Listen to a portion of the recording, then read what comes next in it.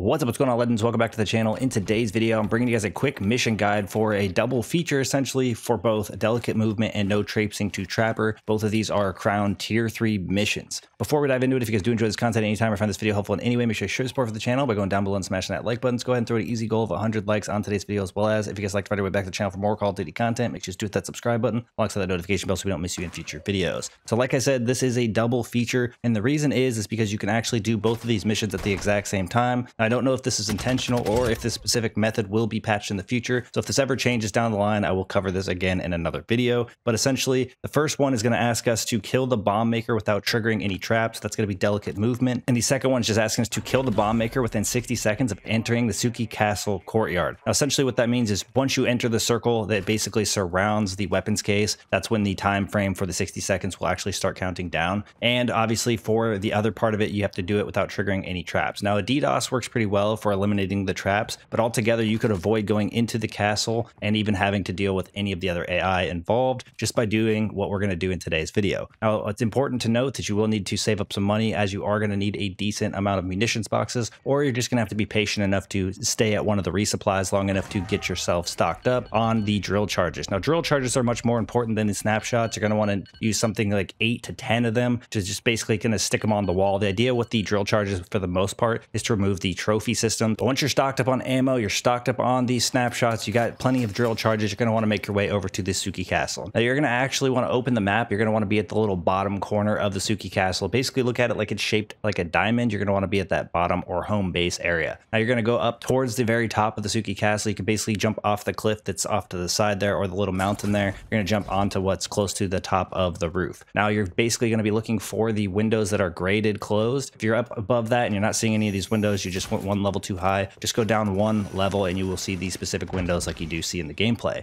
Now, these are going to be the windows that you're going to want to be shooting through and throwing the drill charges on. Now, this actually took me multiple attempts to achieve it, as it did seem like the drill charges were just getting blocked the entire time by the trophy system. But once I broke through enough of the trophy systems in my latest attempt, I was actually able to pretty much eliminate the bomb maker pretty quickly. But getting through those trophy systems seemed like the biggest hurdle that I had to get to in order to actually do significant damage, or at least get to the spot where I could actually shoot him. Now, you could throw snapshots on the outside and it will mark the enemies, but simply just shooting through this window and moving back and forth enough will be exactly what you need to do without even using snapshots. I don't even know if you need to use snapshots to actually complete this, as they aren't doing much besides giving you the location of the enemies in through the wall. But if you guys do get rid of the trophy systems, you guys will be able to throw the drill charges there. It will actually damage the enemies inside. And honestly, if you just continue to fire with enough ammo, which is important to be stocked up on, you guys will eventually just eliminate the bomb maker. Again, I didn't do this first try. I had a couple of times where it just didn't seem like I was doing enough damage, or maybe I just wasn't locating him quickly. But in my final attempt, I was finally able to do so. So it did seem like once I threw enough drill charges, I broke through those trophy systems. It made the situation a lot easier. And then obviously, if you guys have other teammates with you and they're stocked up on drill charges as well,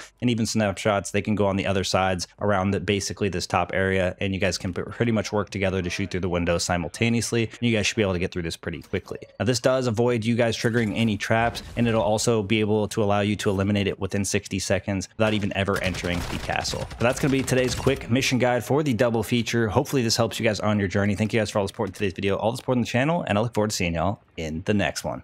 Peace.